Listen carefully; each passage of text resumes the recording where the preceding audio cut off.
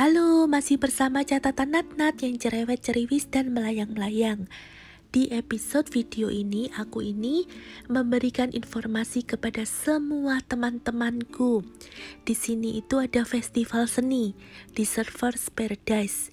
Jadi, Pantai Surfers Paradise ini dekat sekali dari rumahku, sekitar 800 meteran ya. Jadi di Pantai Surfers Paradise ini sangat terkenal. Jadi kalau kalian ke kotaku, pasti kalian itu menuju ke Surfers Paradise. Di sini itu pantainya itu cantik sekali dan dibikin banyak sekali seni-seni. Jadi untuk kali ini kita akan melihat seni pahat dari pasir laut. Terus di sini itu banyak sekali festival untuk anak-anak secara gratis.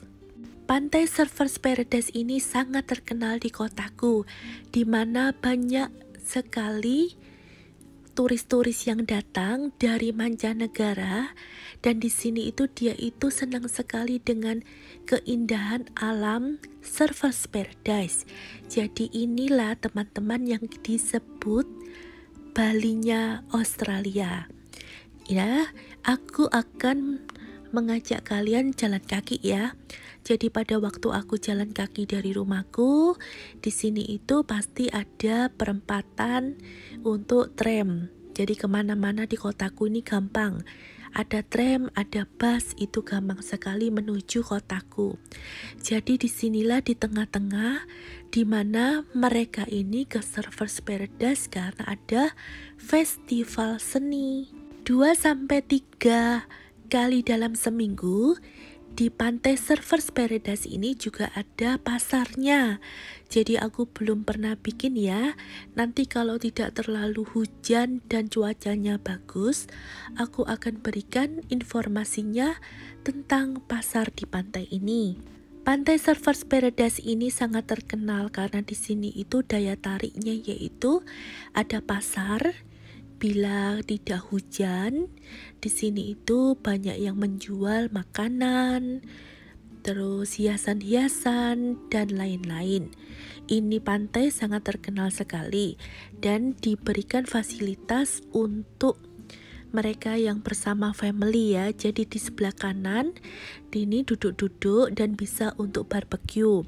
Tetapi untuk di pantainya kita jarang menemukan mereka itu menggelar tikar dan makan. Jarang sekali. Karena di sini itu mereka kebanyakan itu bersama family dan menikmati keindahan pantai ini. Inilah yang aku berikan gambarannya tanaman-tanaman di pantai ini. Seperti ini. Di sepanjang jalan ini ada fasilitas untuk nge-gym ya. Jadi kalau kalian suka gym, di sini itu diberikan. Jadi tidak lengkap, tetapi di sini itu ada beberapa, mungkin kalau dihitung lebih dari 12 alat yang kalian bisa pakai secara free. Nah, ini pada waktu kita akan masuk ke festivalnya. Di sini itu untuk anak-anak diberikan gratis sekali dan ada setiap jam itu berbeda-beda. Di sini itu mulai menggambar, mewarnai. Terus di sini itu seperti ini. Inilah festivalnya. Jadi puncak festivalnya itu setiap di sini itu mengubah pasir pantai menjadi seperti ini.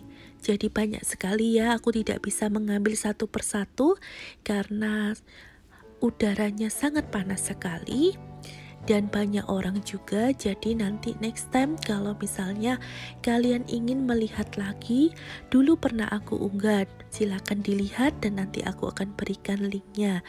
Jadi inilah perjalananku menunjukkan kepada kalian. Nah ini loh, show time-nya itu di sini tuh ada.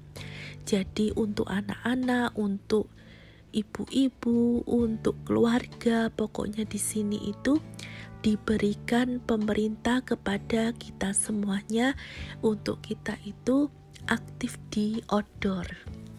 Suasana pantai sangat menyenangkan sekali karena di sini itu mereka itu ini ya, selain mereka itu melihat pemandangan yang ada nilai seninya di sini itu, mereka juga mengajarkan kepada anak-anak bahwa di pantai ini sangat bersih sekali dan menjaga kelestarian lingkungan. Jadi aku berikan di sini tidak ada sampah yang intinya itu dibuang. Jadi inilah keindahan yang aku suka dari kotaku ini. Jadi memang ada beberapa mungkin, tetapi tidak kelihatan sama sekali karena di sini juga ada pasukan-pasukan ini, anak-anak muda yang siaga untuk menjaga pantai. Itu yang aku suka. Jadi inilah yang aku bisa gambarkan kepada kalian semuanya. Nah, untuk menyeberang di pantai ini itu sudah aneka kafe-kafe dan banyak sekali pertokoan. Jadi di sini itu kalian itu akan dimanja dengan menu-menu yang kalian inginkan. Mulai Italia, mulai Malaysia, mulai Indonesia juga ada di daerah sini. Dan inilah kotaku. Jadi Pantai Surfers Paradise ini merupakan pantai yang sangat terkenal di kotaku ini. Terima kasih yang selalu mendengarkan catatan Nat Nat.